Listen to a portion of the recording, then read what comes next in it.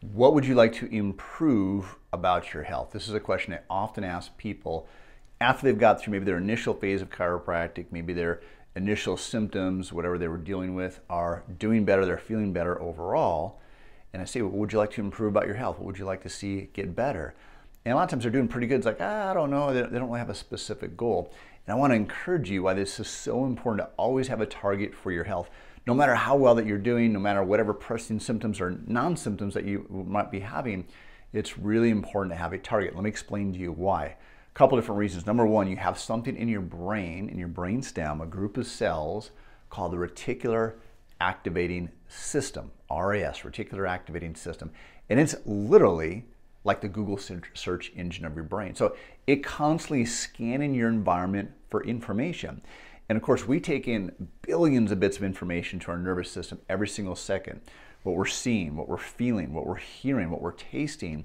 And that's on the external. We also have the internal environment. So our brain has all this information coming up to it, but it can only consciously focus on a very small bit of that. And that's going to be based on what you program it to look for. Have you ever done this before? You bought maybe a new pair of shoes. You never really noticed them before, but now you can see everybody has those shoes on. Or you notice a certain type of car that you wanted to get. This happened when I wanted to buy my first truck. I started to see those particular trucks, the Dodge Dakotas, everywhere. I never really noticed them before because my brain was looking for that specific thing. So if you don't have a target or a goal, then your brain's going to go to the lowest common denominator. It's going to look for things to complain for and different things like that.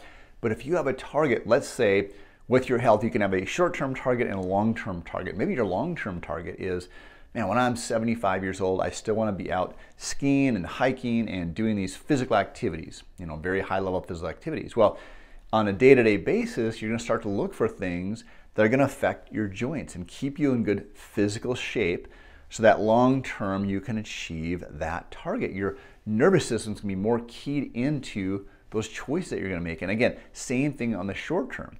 And you want this to be specific. So rather than just saying, I wanna lose some weight, be very specific. I wanna feel great at my ideal weight of 180 pounds or 130 pounds or whatever that number is. Or I wanna have my ideal body fat of XYZ. Then again, you have that goal in front of you, that target. And your brain is going to start to scan in your environment for solutions to that problem.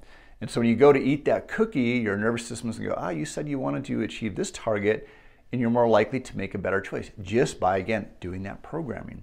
So I really encourage you to have a short-term target and then a long-term target, something that you want to achieve out 5, 10, 20 years in the future. So it's going to affect your decisions today. And remember that your health is a process, not an event. It's a process, not an event. Whatever things you're dealing with today are the accumulation of the last year, 5 years, 10 years, a lifetime of choices. So wherever you want to arrive at a year from now, 5 years from now, 10 years from now is going to be an accumulation of the choices that you're making today and tomorrow and the next day.